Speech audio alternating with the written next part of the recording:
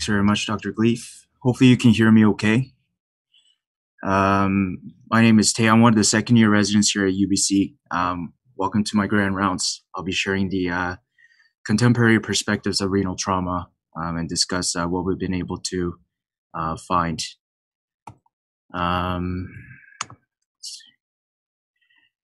The question of why I chose to discuss this topic was initially out of personal interest. I think a lot of it came down to the fact that when you're encountering patients with renal trauma, really they're coming in with a spectrum of clinical presentation. Anyone with injuries that consider non-life-threatening to injuries significant enough to cause hemodynamic instability, prompting intervention in the OR right away. It's also not a terribly rare entity, accounting for up to 5% of all traumatic injuries. Kidneys, of course, the most commonly genitourinary organ in trauma, despite their sort of inherent defense mechanism, tucked away, well away in the retroperitoneum, surrounded by the robust psoas musculature in a way, inherent cushioning from their perirenal fat. As surgeons, though, the ironic part is that when you're evaluating someone with renal injuries, you're looking for reasons to not operate. You're always balancing the risk of trauma nephrectomy to renal salvage, with increasing evidence that some selected even grade 5 injuries can be managed conservatively. This balance really comes into question. But as surgeons, you also should be aware when not taking someone to the operating room might not actually be successful, and they might actually benefit from trauma nephrectomy. A lot of the literature in trauma is also retrospective, just based on their on the virtue of the fact that they tend to be quite acute, certainly limited in the number of prospective or randomized control trials they're able to design in this setting. But hopefully you'll be able to see after this presentation that the numbers surrounding these data that are shaping the way we conceptualize renal injuries, the way we approach management is actually quite robust. And I certainly do believe that it's worth the review, because I think there's been a significant shift in the way we conceptualize injuries, especially with the way we were able to characterize injuries based on the CT scan. This is an injury that was previously graded as a grade 5, meaning shattered kidney, no loss of identifiable parenchymal contour. And this alone would have been a relative indication to explore the kidney, when in fact, all it needed was a placement of a ureteral stent and a perinephric drain, which is now shown here. What you're seeing is improved vascularity of the parenchyma. You can actually appreciate the contour. You can see the stent in place and a reduction in size of the perinephric wall duct collection. In the end, this injury did not need to be explored, and you could argue that subjecting them to a laparotomy and exploration might have actually resulted in this kidney being lost. The objectives of this talk, I want to touch briefly on the evaluation of renal trauma. Someone comes into the trauma bay on a Friday, 2 in the morning. How do we evaluate them? How do we stage renal injuries? What are some relevant changes that have been developed recently? And why we want to stage it? Why we want to stage them? What are the clinical implications of it? And discuss sort of the fundamental principles of renal trauma management, with increasing evidence that non-operative management is the standard of care in hemodynamically stable patients. When is it likely to fail? What are the indications for exploring the kidney in someone in extremis, and looking at some of the operative trends and surgical approach from an R2 perspective. Evaluation of renal trauma, essentially the question you want to answer at this point is whether the patient is hemodynamically stable or not, because if you determine they're not, they need an urgent trip to the operating room for laparotomy and exploration of the Gerotis fascia. Primarily, the resuscitation is focused around the ATLS principles, focusing on their airway, protecting their breathing, providing any circulatory support with hemodynamics, with depressors or crystalloids or body products, looking for any sort of related disability or neurologic sequelae of the injury mechanism, and exposing them to delineate any head-to-toe injuries. Time permitting, history and physical exam should certainly focus on eliciting the mechanism of injury. The two mechanisms that are the culprits of renal trauma, blunt mechanism related to sort of a direct transmission of kinetic energy related to rapid deceleration forces typically related to mechanisms like motor vehicle accidents or falls or assaults or contact injuries. The blunt injuries tend to be the more predominant cause of renal trauma. Penetrating mechanism, just by on the virtue of the fact that they do have capacity to direct or deliver direct tissue damage related to stab wounds or gunshot wounds, are considered more serious, more rare compared to blunt mechanisms, but injuries that we certainly take with an elevated degree of severity. Some suspicious findings that may elevate your uh, suspicion for renal trauma, looking for any evidence of sort of direct, significant blow to the flanks resulting in ecchymosis or abrasions. With penetrating wounds, for example, you can appreciate any entry and exit wounds. You can assess for any intra-abdominal concomitant injuries or vascular injuries or any orthopedic injuries that might signal blow to the flank, including any rib fractures. People with renal injuries may or may not present with gross or microscopic hematuria, also bearing in mind that the presence of it does not necessarily suggest the severity of the renal injury. Imaging certainly plays an integral role in the evaluation of renal trauma. The gold standard modality in this situation is CT with intravenous contrast. Inclusion of delay phase is important to delineate collecting system injuries, and I'll touch on that on the next slide. Indications do exist for diagnostic CT. First of all, they have to be stable enough to undergo CT. When you suspect renal injuries, that's when you would typically proceed with imaging. With mechanisms, breaking down the indications by mechanism specifically, any blunt trauma with gross hematuria warrants imaging. Any blunt trauma with microscopic hematuria in the setting of hypotension defined as systolic less than 90 warrants imaging. Penetrating injury just based on their, again, their capacity to deliver direct damage to the tissues, regardless of degree of hematuria, you would consider imaging and penetrating trauma. I touched up on delayed phase. The inclusion enables the identification of the collecting system injury. Sometimes you can infer this by the extravasation of contrast, perhaps suggesting the disruption in the collecting system. In the case of complete disruption or avulsion, you may actually see the absence of opacification in the distal ureter. The indications for delayed phase was defined by Hardy and colleagues in 2013. They actually collected 126 high-grade injuries, so grade 4 and 5, regardless of mechanism, and offered these indications. Any high-grade injuries or any grade 3 injuries with perinephric fluid. And what they found was that the compliance with the delay phase is not perfect. And non-compliance actually resulted in the 1/3 of collecting system injuries actually being missed on the initial diagnostic CT, a few of which actually eventually required ureteral stent placement. Using the same indications, Miller published an abstract in AUA among 10 level 1 trauma institutions, and the median compliance was actually 80%. Again, it wasn't perfect, but you have to bear in mind that the optimal delay phase, according to literature, is 8 to 10 minutes, and that's a lot of time that you're asking someone who might be hemodynamically compromised to be in the CT scan away from the resuscitation. That brings us to the question: should you be repeating imaging 48 out to 72 hours routinely in patients' renal injury?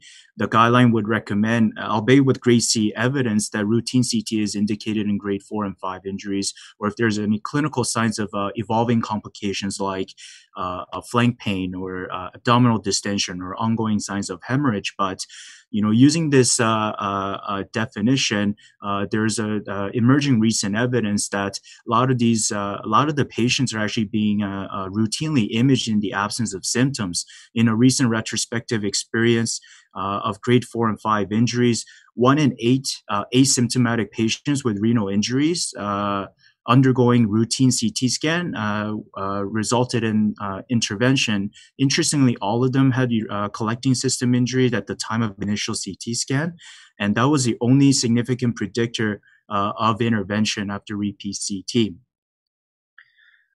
Subsequently, this was a study I believe was published earlier this last week. Up to 90% underwent routine CT in the absence of symptoms, and this was based on the urology consultation recommendation. This was a grade 4 blunt injury model. The cohort was actually prospectively collected in a single institution. 80% of those receiving a routine repeat imaging in the absence of symptoms actually received intervention. Now, the authors are reporting that the routinely repeating imaging actually results in more urologic intervention. Whether that was appropriately indicated or not, that is difficult to tell with the nature of the data, but certainly not surprisingly results in more CTs being performed per hospitalization, possibly subjecting them to more radiation exposure. And the ones who are presenting with traumatic injuries tend to be in the younger cohort. So that's something that you have to consider as well. But the important difference was that, the important point was that there was no significant difference between those undergoing routine imaging versus those not undergoing routine imaging in their complication rate. So while the guidelines would suggest that you should consider repeat imaging in these situations, the modern literature would suggest that a lot of people are undergoing CT in the absence of symptoms, possibly at the expense of being overtreated. Once you evaluate renal trauma, sorry, did they describe what kind of interventions that those people did receive? That's a good question. So in the initial study, I discussed all the intervention were ureteral stents, 6 out of 6 individuals. In the later study, they probably did specify. I'll have to look into that. But essentially, they kept just re-CTing them, even though there was nothing going worse clinically. Exactly. And they got worried by the CT and decided to do something. Well, that's exactly it. They saw whatever sort of progression, at least based on their CT finding, in fact, when they were completely asymptomatic. So they treated the CT and not the patient. Exactly. Gotcha. We have a very good way of staging renal injuries, and there's a good reason to do so. I'll get into that. But the scale that we use is the American Association for the Surgery of Trauma. This was a scale proposed by Moore and colleagues in 1989. These were a group of experts who, really back in the day when the CT wasn't, the technology around it wasn't as good, provided sort of what they thought was an anatomic description of the most mild form of renal injury to the most severe form, stage grade 1 to 5. This not only facilitated their research, but also sort of a quick conceptualization how significant or how severe they should conceive or perceive these injuries to be. As any good clinical staging should do, each increase in grade should have meaningful clinical implications for each stage, which is what the scale actually delivers, and I'll get into that. Providing some context into this, grade 1 renal injury defined by contusion, as you can see with this sort of a hypoattenuation of the parenchyma corresponding to contusion. This is a grade 1 injury. Hematoma confined within the capsule, subcapsular. You can actually see this displacing the left kidney anteriorly with some retention of contrast as well. Grade 2 injury is characterized by the presence of perinephric hematoma extending beyond the capsule. You see a parenchymal laceration that is less than 1 centimeters. Characteristically does not involve the collecting system. Grade 3 injury also refers to parenchymal laceration with some element of perinephric hematoma, but the difference here being that the parenchymal laceration is greater than 1 centimeters. Also characteristically does not involve the collecting system. This is not a delay phase, so you're not able to tell, but I was told that there was no collecting system injury. Grade 4 is when you run into a collecting system involvement, any parenchymal laceration resulting in it. You can see in the initial CT scan, there's certainly a lot of insult going on. In the subsequent delay phase, you can see the extravasation of contrast. Interestingly, the original scale recognizes as a vascular injury of the renal hilum as a grade 4 injury, and I'll talk about why this was a potentially problematic classification. Grade 5 injury, obviously being the most severe form of renal injury, refers to complete devascularization related to the injury to the main renal vasculature. The white arrow pointing to what appears to be an occlusion or a dissection of the left proximal main renal artery, resulting in complete devascularization of the kidney. And of course, we have to recognize that shattered kidney with loss of any identifiable parenchyma is the most severe form of renal injury. And the reason we have relied on staging these injuries over the years is that it does deliver a meaningful clinical implication for any increase in grade. And these have been looked at by three seminal papers sort of after 10 to 15 years after the original scale was conceived, starting with Santucci in 2001. This was a retrospective single institution experience in San Francisco. They collected almost 2,500 renal injuries, and they demonstrated that every increase in grade actually increased the odds of nephrectomy sevenfold. In 2006, Kwan and colleagues in their using the National Trauma Data Bank. This is a voluntary repository concerning all trauma admissions. Although they had to use the different scale to called AIS, and they had to directly map this to the renal injury scale. In any event, they collected almost 8,500 renal injuries from 94 to 2003 and further demonstrated that every increase in grade, regardless of blunt or penetrating mechanism, increases the risk of nephrectomy. Shariat in 2007, comparatively less cohort, but half of them were actually collected prospectively. And perhaps the most organic way to approach validity of the scale, because they were directly able to ascribe injuries using the Moore criteria. And they further corroborated by the finding that injury grade was the strongest independent predictor of nephrectomy. It's it's not to say that the original scale wasn't without there wasn't room for improvement. For example, we talked about the heterogeneity of the high grade injuries, especially the grade 4 injuries. You're looking at anywhere from collecting system injury involvement to the vascular involvement of the renal hilum. Conceptually, a very sort of two distinct injuries that you might have to manage. And with what we've been able to sort of establish with the improvement in the techniques and the way we were able to scan these patients in trauma settings, we began to recognize concepts or constructs like segmental vascular injuries that was certainly not recognized in the original scale, and also providing some clarity around the term shattered, around the grade 5 injury, because there was a lot of variation in how people would define this. Enter Buckley and McAnich in 2011, who defined the grade 4 and 5 injuries, trying to address those questions on the previous slide. And they formally proposed these based on expert opinion. They modified grade 4 injury to involvement of the degree of any collecting system injury involvement, including a disruption of the UPJ.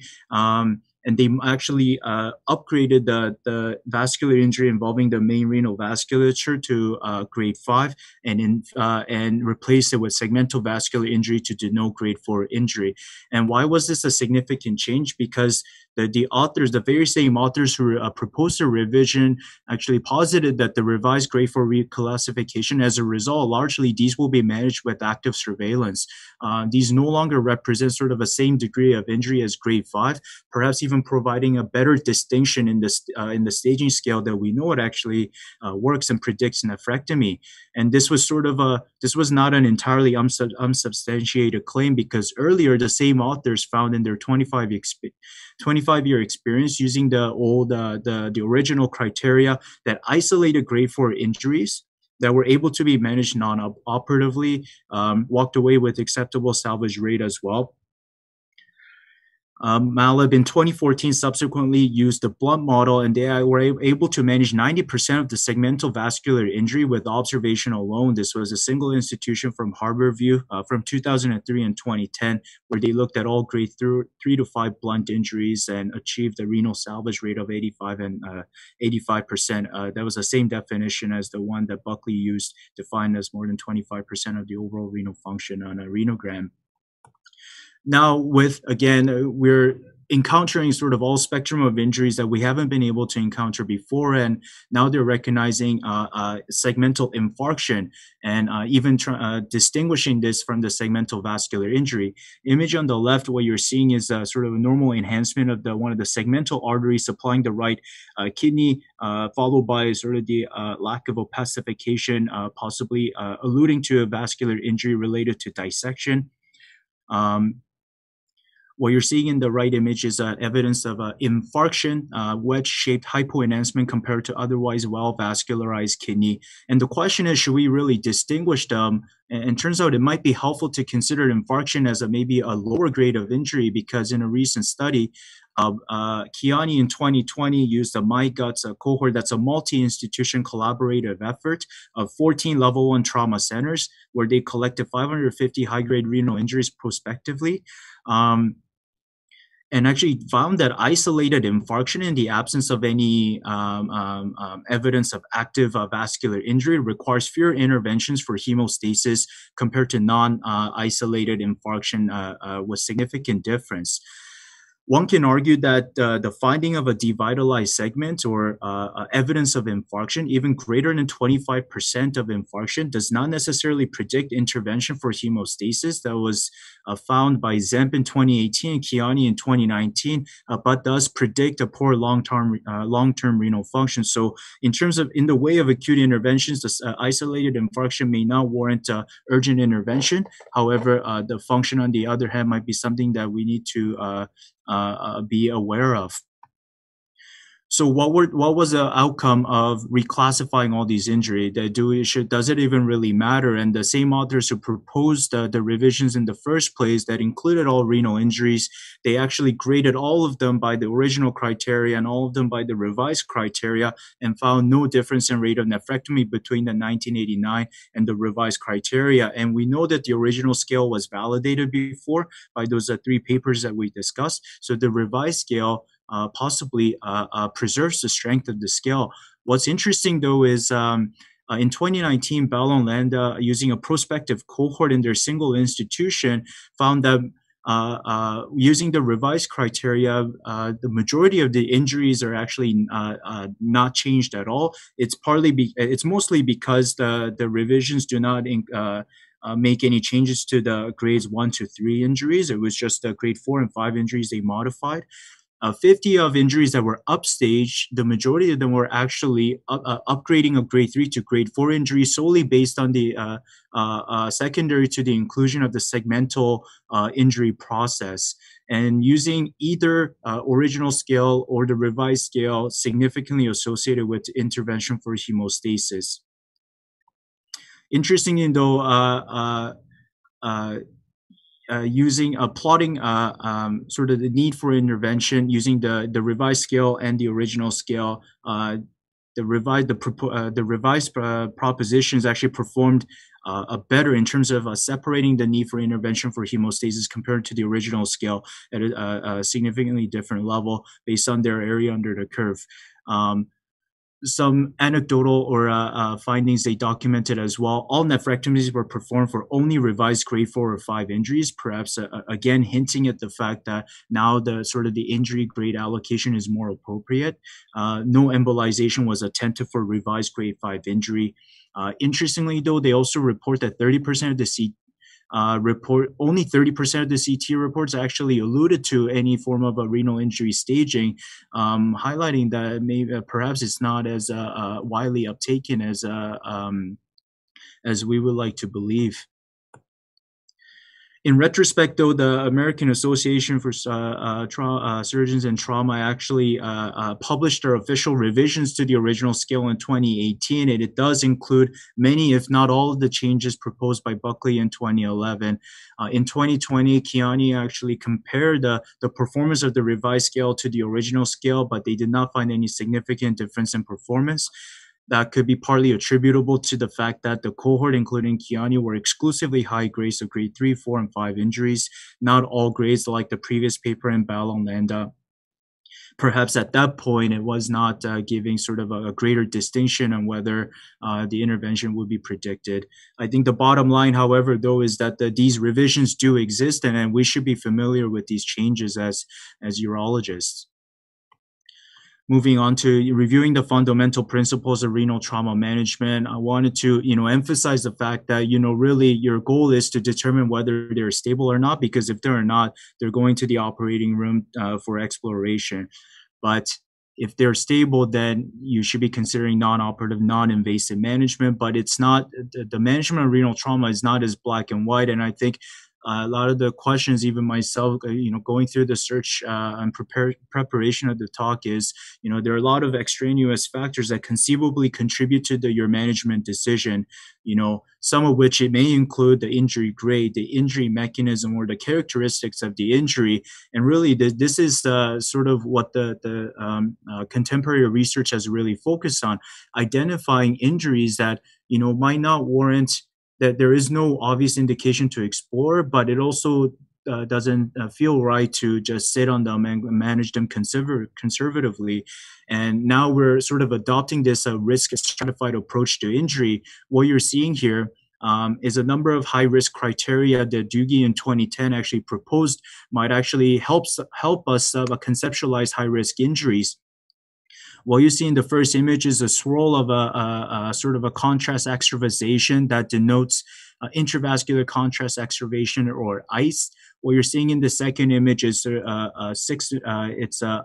estimating the size of the perirenal hematoma size.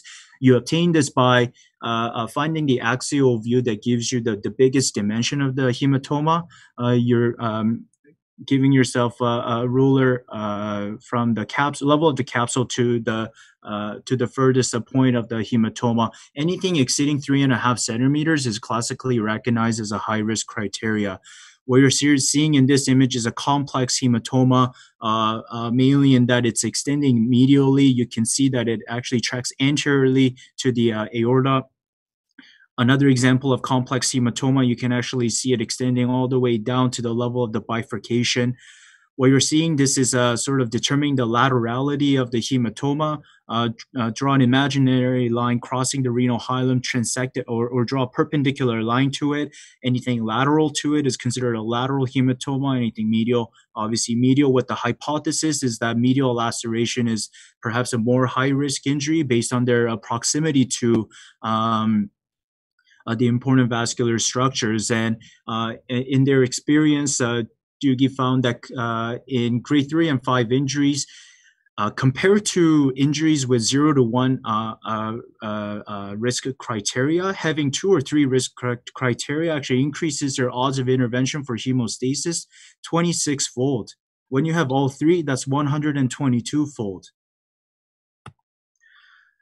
Sort of going along the line with the risk stratified approach, Zemp in 2018 published a journal Canadian series using the Alberta Trauma Registry, where they included the blunt injury only that was all grades, and further corroborated that the size of the hematoma, area and diameter, and the injury grade. Of note, this was using the original criteria, independently associated with interventions for hemostasis, a multivariate analysis. They actually go on further to offer that hematoma exceeding 6 centimeters might actually even be a better cutoff, providing better sort of separability in predicting interventions. Sort of the result of using this risk stratified approach was now the development of a trauma nomogram. This was developed by Kiani, again using the MyGOTS prospective cohort of all high-grade injuries, devised a calibrated nomogram based on candidate predictors with a significant univariate associations. Really, the point of the nomogram was to generate a probability of requiring intervention for hemostasis, including embolization and any open-related renal surgery. Important caveat, though, is that this nomogram was based on data obtained from patients stable enough for initial CT. They excluded in their development patients that were unstable for diagnostic CT. This is an example of the nomogram, how you will normally approach it, and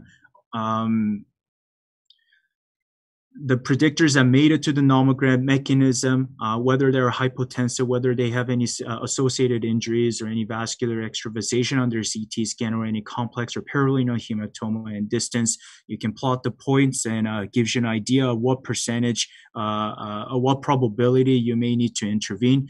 So why don't we walk through an example? Let's say someone comes in with a penetrating injury. They are not hypotensive, no abdominal injuries, no evidence of contrast extravasation, no perirenal hematoma, and they have a hematoma measuring 3 centimeters. That gives a total point of 59. That corresponds to less than 10% of requiring embolization or open renal surgery. Whereas if you have someone coming in with a blunt injury, they are hypotensive, they do have concomitant injuries, they do have ICE, with evidence of perirenal hematoma, and let's say their hematoma measures 9 centimeters, which is big. Their point 156.5, that's a probability almost 90% of requiring some sort of intervention for hemostasis. But the questions or the breaks, the mental breaks you should place using nomograms like this is that it absolutely does not replace your clinical judgment. The question you have to ask yourself is at what threshold do you intervene? Do you intervene at 50 or 90? That unfortunately we don't.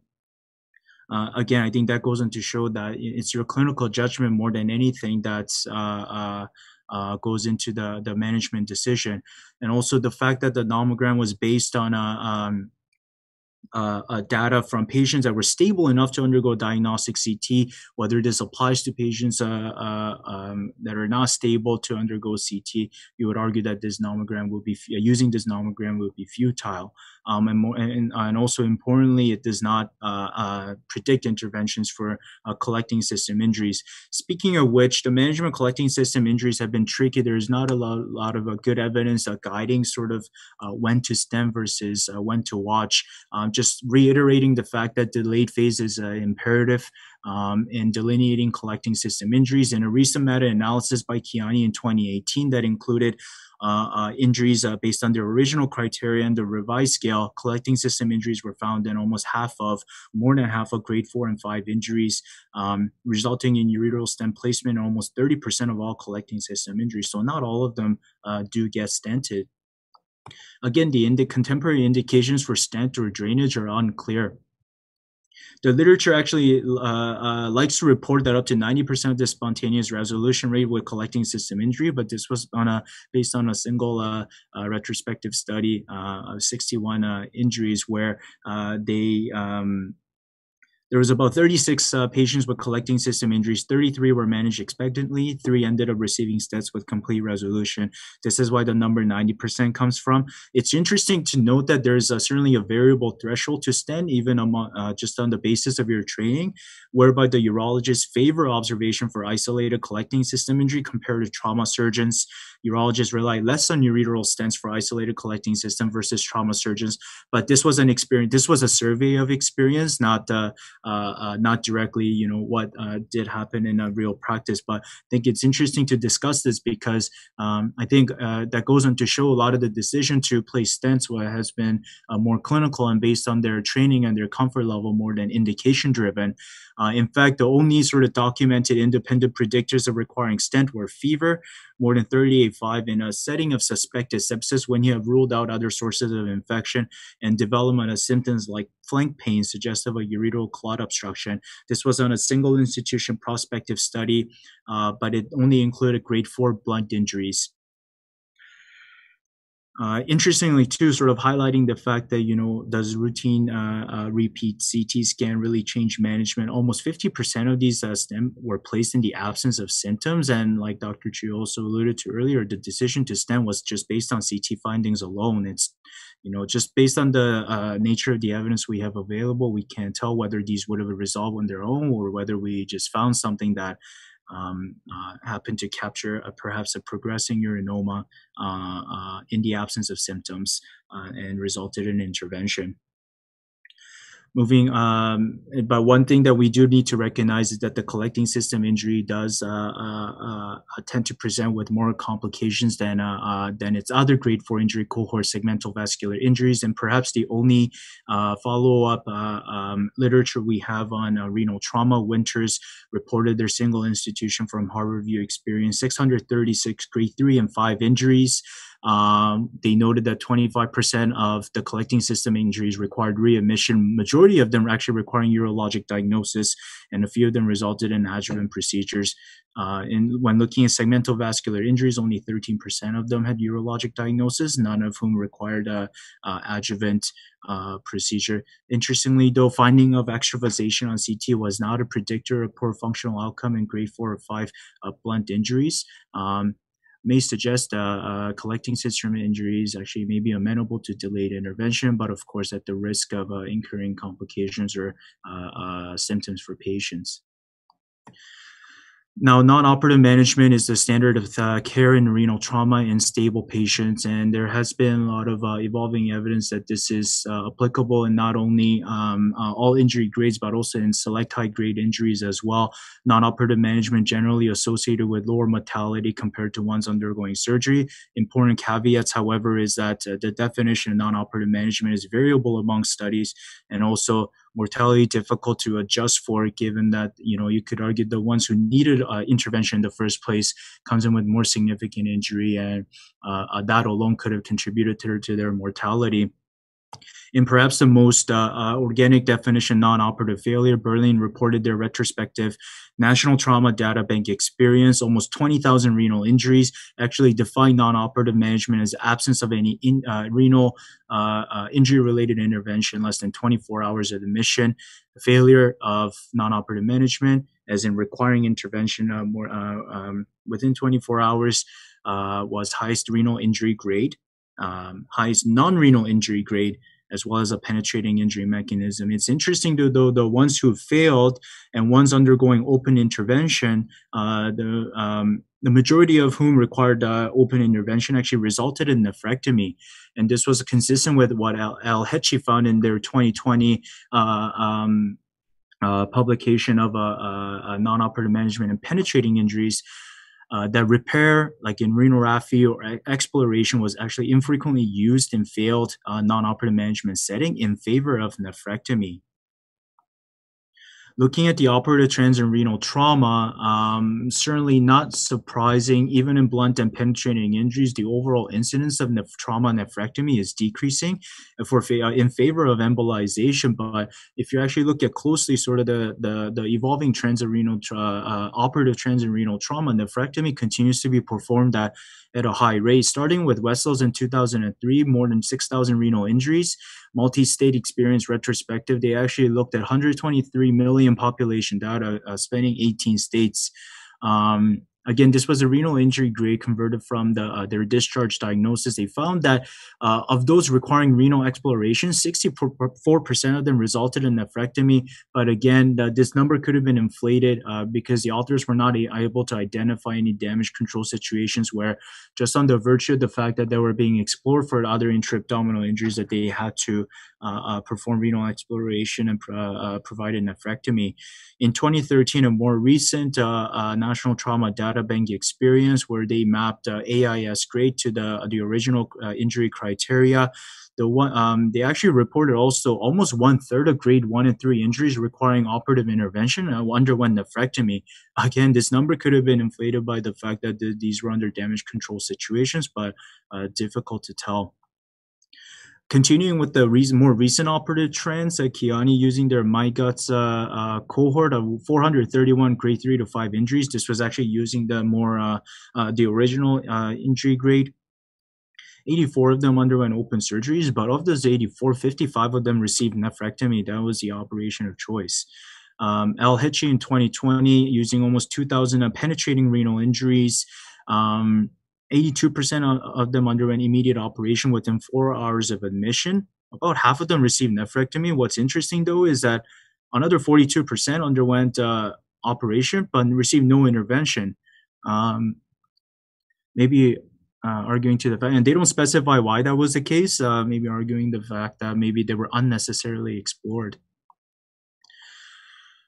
Predictors of nephrectomy have been well documented. Wright in 2006 found the renal injury grade and the need for laparotomy for non-renal injuries, sort of adding to the claim that perhaps all of these nephrectomies are occurring in the setting of other intra-abdominal injuries necessitating their own exploration, and that management is actually driven by the non-renal injuries and the renal injuries themselves. There's a cautioning that potentially salvaged kidneys may be getting sacrificed when the other injuries are being explored, and they were able to indirectly confirm this when they adjusted the relative risk of nephrectomy, included all grades initially, but when they took the grade 5 injury out, the relative risk of nephrectomy in the setting of bowel surgery or splenic injury or liver injury actually all increased. Davis subsequently, much smaller study, however, found that shock, and although the definition is unclear related to this, and 24-hour transfusion requirement predicted nephrectomy. why do we care about the unnecessary nephrectomy? I mean, for obvious reasons. You want to balance the benefit of renal salvage to ones who actually need it, and you certainly want to avoid cases where they could have avoided a trauma nephrectomy. This is an Anderson paper in 2020 where they actually found collected over 3,000 trauma nephrectomies being performed from 2007 and 2016, all high-grade injuries, grade 3 to 5. In their unadjusted analysis, they reported mortality in nephrectomy was significantly higher than those not undergoing nephrectomy. But when they adjusted for age, their mechanism of injury, transfusion requirements, and so the sort of other index of injury severity, there was an 82% increase in odds of death. And again, sort of corroborating that unnecessary nephrectomy should most certainly be avoided, which is why it's important to review the absolute and relative indications for renal exploration. Absolute indications including hemodynamic instability related to renal bleeding or intraoperative finding of expanding pulsatile or retroperitoneal hematoma. Um, Relative indications including inability to completely stage injuries, finding of extensive devitalized renal parenchyma or evidence of vascular injury or urinary extravasation. Notice that the indications for exploration does not include penetrating injuries, and there has certainly been a shift in this as well, with a lot of emerging evidence with either gunshot wounds or stab wounds. Very select penetrating injuries can be avoided. El-Hechi in 2020 found that 300 out of the 330 penetrating injuries managed non-operatively, 317 were successfully managed with expected management. Again, increasing injury grade and concomitant abdominal injuries were likely to predict risk of non-operative failure. When approaching exploration and you're considering trauma nephrectomy under or exploration in appropriate settings, the surgical approach is typically midline and transperitoneal. The question of whether you should routinely obtain early vascular control, meaning isolating the main renal vessels before you enter Gerota's fascia, before you disrupt the inherent tamponade that it provides. This approach is largely historic and initially based on studies that are compared to the historic controls. In perhaps the only randomized prospective data I encountered in renal trauma literature, there was no difference in nephrectomy rate or blood loss between the early vascular control group and the non-early vascular control group. And even in those who require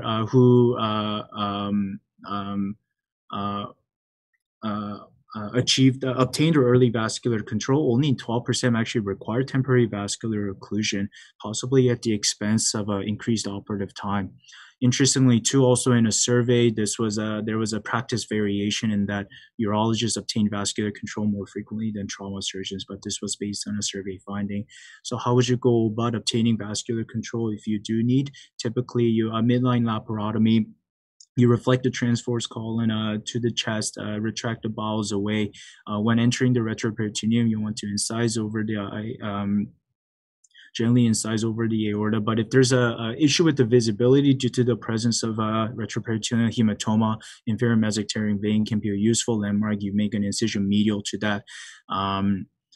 You typically control the left vessels first, followed by the right, and then you enter Gerota's fascia laterally. If you do need to use vascular inclusion, you try to limit the warm ischemia time to less than a half hour.